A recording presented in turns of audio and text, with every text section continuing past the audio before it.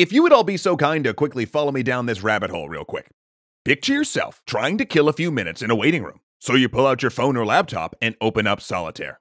Now, in that moment, do you start to feel like Captain Kirk?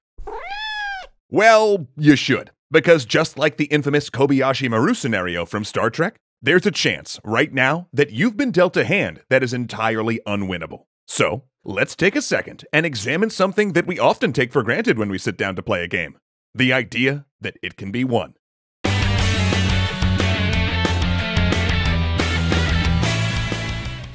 Recently, our illustrious EC streamer Will has been playing a lot of Slay the Spire at Ascension 20 over on our Twitch channel, which you totally should go check out via the link below after the episode because it's fun as heck. And he's been musing a fair bit over the way that the game makes itself harder, and whether or not all of those increases in difficulty make some runs of the game unwinnable. Is it possible that from before you begin your first fight, you're doomed to failure? And if so, does that make the game any less worth playing? Now before we dive in, let's go over some terminology, just to be sure that we're all using the same words to describe the same phenomenon. When I say a game is unwinnable, I mean that there's no set of player-generated moves and randomness that will allow the player to achieve victory. No matter what you do, no matter how many times you reload and try, you won't be able to win.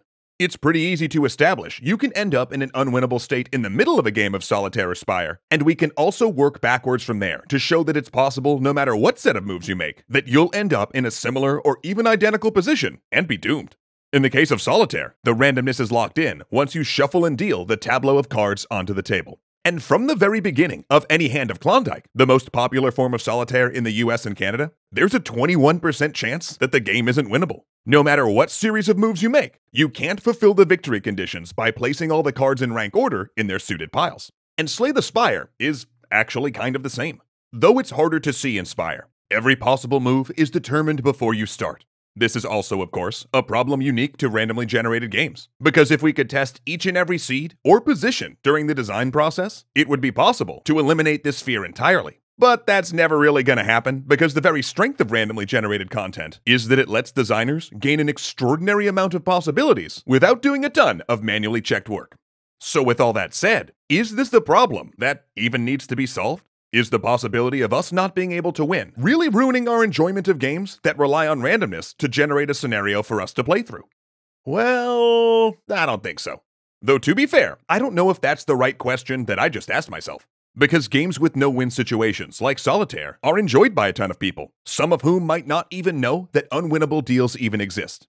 So, rather than debate the validity of doomed scenarios in games, I think it would be much more interesting to take a look at the different ways we as players can approach this kind of loss. And we're going to do that by boldly going back to a place we visited before the intro. Because one possible philosophy that is applicable here is given to us by Captain Kirk, and another one by Captain Jean-Luc Picard.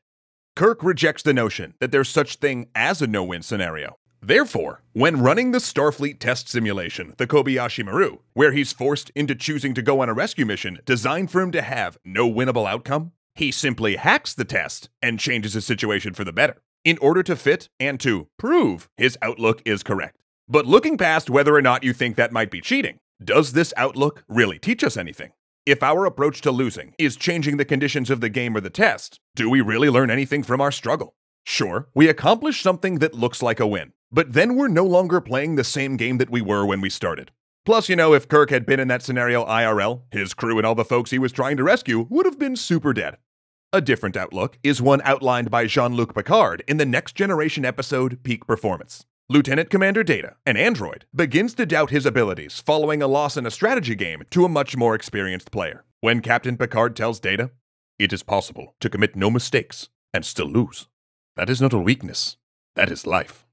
What he's saying here is that we need to be able to accept that some challenges are beyond our reach, and that losing to them doesn't define us. What matters is that we've tested ourselves against the challenge, and as long as we've learned something from that loss, it isn't a wasted experience.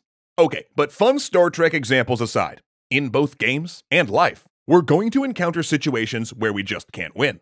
In games, you have the option to step away, to restart and try again from a fresh save if you need to. If you stick with a no-win scenario, however, you might learn something about yourself that you can use in your life. You can begin to understand what happens when you're confronted with something that's out of your control. Because in life, sometimes you're going to lose, no matter what you do, no matter how hard you try. And while sometimes it's not fair, you can't let that define you. So that ability to predict how we'll feel, how we'll react to those situations, should be the real lesson that we're after when we take on challenges that we know can't be won. Thanks for indulging us in this little roundabout discussion to get to a sort of life lesson. That was fun. But what do you think about no-win scenarios? Is their existence in games a hindrance, an opportunity for personal reflection, or something else entirely? Let us know in the comments section below. Oh, and one last thing. If you're interested in talking more about Spire, winnable games, or learning from failure, then may I suggest you go over and engage with us over on Twitch. Trek puns for days.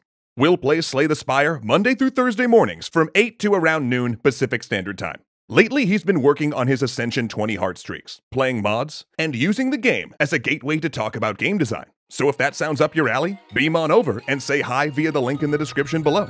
And be sure to tell Will, Darmok and Jalad are most certainly at Tanagra. See you next week.